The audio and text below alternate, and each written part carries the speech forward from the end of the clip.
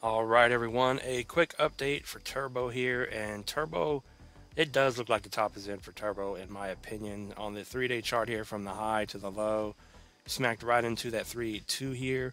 So what we're going to do here is go down to the daily chart on Turbo here and take a look at what is going on the smaller time frame here. And you can see that red line that we had drawn on the chart. It represents the support area from all this resistance back here, so you could see that it would provide some support. It looks like you're coming down there right now. So we're going to simply draw another fib here. It does look like the top is in, like I said, and go from the low to the high. Okay, that was our 382 here at that red line. So we're going to go ahead and get that off of the chart.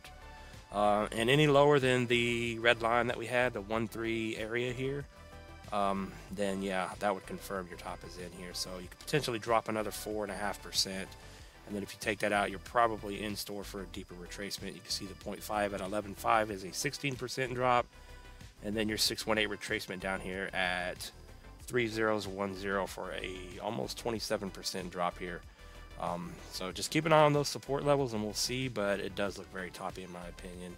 If you hold the 382, there is a chance you continue going back up, but that is a big if, especially off of this giant wick here. If we look over at the Heikin-Ashi candles, they have rolled over to red, so it is trending down now. So just keep that in mind. So we will leave it at that on Pepe, or not Pepe, Turbo. Sorry, I just did a Pepe update for Turbo here, and just watch those levels and we'll see which way this thing ends up going. But yeah, it kind of does look like the top is in to me. So with that said, not financial advice. Thanks for watching, everyone. Peace out.